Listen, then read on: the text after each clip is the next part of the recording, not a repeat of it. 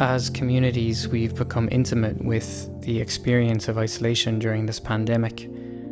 Our vulnerability has been confronting, and we've been doing so in majoritively small spaces, surrounded by our histories, our possessions, our experiences.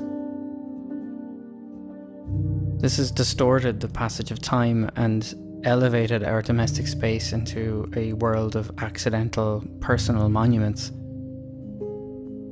During this time, we've all felt the need to reconnect, to escape our own stories and be present in the stories of others. I think this was on both our minds when we came across this software that allows you to map the three-dimensional space around you using a series of photographs and GPS coordinates.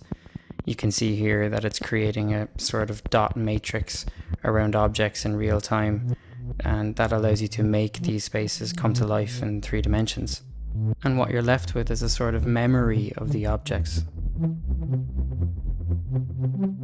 And so the actual capture and creating of the point cloud, the image texture map, here we see the rendered parts that it actually recreates and reconstructs this based on overlapping images and overlapping pixels. And that mapped onto the point cloud allows it to reconstruct the space. And it's not just for these indoor spaces, we can also look at outdoor spaces, buildings that, we feel may not always be there, buildings that we pass every day. The natural light allows for the photogrammetry. When you actually capture them and move around them in this way, it allows you to appreciate them in a different space. Obviously, this technology can be used to capture entire areas or even cities, but we were more interested in the internal stories, the unseen spaces, the domestic, these places where we were living through this international catastrophe.